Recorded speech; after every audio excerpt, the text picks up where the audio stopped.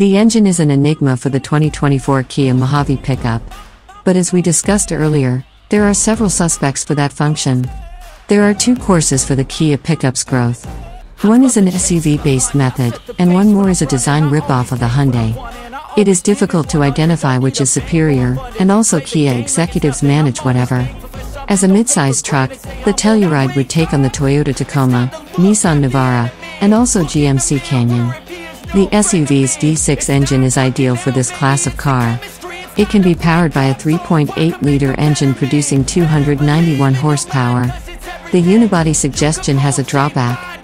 This design of architecture sustains the Honda Ridgeline, and it has far lower sales than the remainder of the fleet.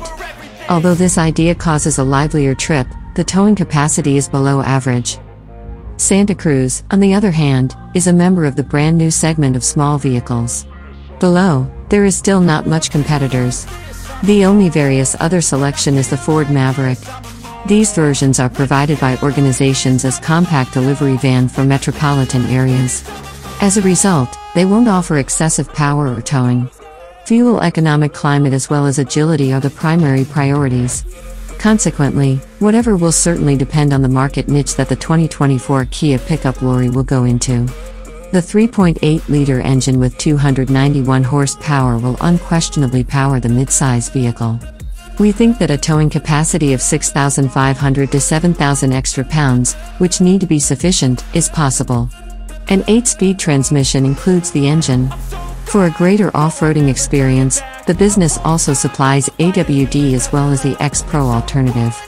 Such an enhancement can enhance Kia's chances in the modern world. An additional choice is a 4-cylinder engine with less cylinders. Such a powertrain may be the base model for a mid-size truck with a common engine for a little pickup.